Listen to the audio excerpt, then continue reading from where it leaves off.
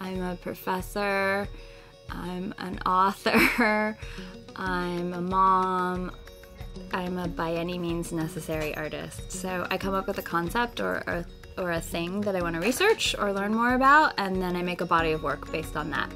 A lot of my stuff has a textile element to it, so like embroidery or crochet, or lately I've been using a lot of rope. I love my studio. I don't really want to leave my studio, but I would love to empty it out and put everything that I don't need somewhere else. I have obstacles daily when I come in here, and what am I going to do next? So figuring out what I want to do next in the studio has been really challenging, coming up with the next project. It's both like really exciting, like wow, I could do anything, and it's also really frustrating, like oh, I could do anything.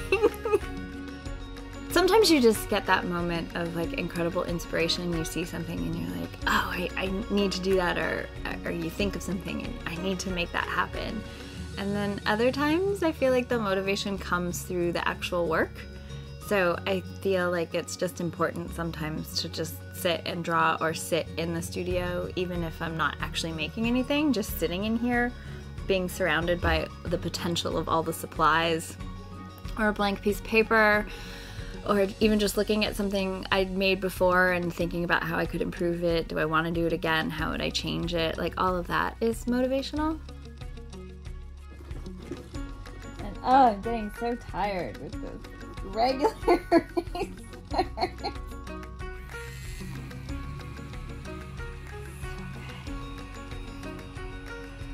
Who knew that an electric eraser would make such a difference?